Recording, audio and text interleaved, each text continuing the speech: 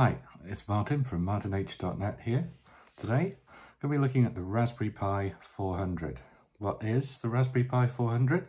This is a Raspberry Pi stretched to fit into a keyboard.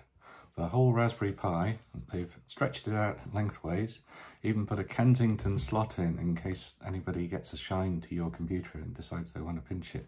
Might be handy in schools. The whole thing's powered off one USB-C connector. Watch out. You pull your keyboard away from you or towards you very quickly, you might accidentally unplug it. The display is connected via micro HDMI. You might need a special cable for this. There's your storage, the micro SD slot. You can buy it with the operating system on a card pre-installed, so you just plug it in and go. And here's the Raspberry Pi GPIO connector, the expansion slot that lets you connect all kinds of gadgets and sensors to it. So that's a Raspberry Pi 400. Let's play with it and see what we can do.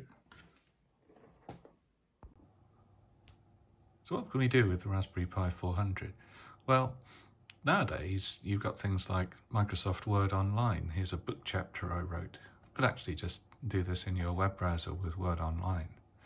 We've got alternatives to popular apps like Photoshop. So, here's GIMP, which is a nice Photoshop alternative. I'll just make the C a bit darker there. Can watch Netflix and listen to Spotify if you install the DRM module from Chrome. That's a nice little hack I'll show you how to do in the description.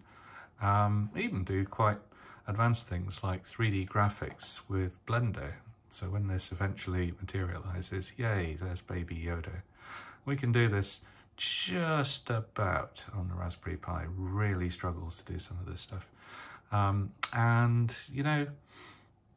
It's not quite as powerful as maybe the computers that you're used to, but it's very cheap. So this is the kind of stuff that you can do on your Raspberry Pi 400. And that's been my 60-second review of the Raspberry Pi 400.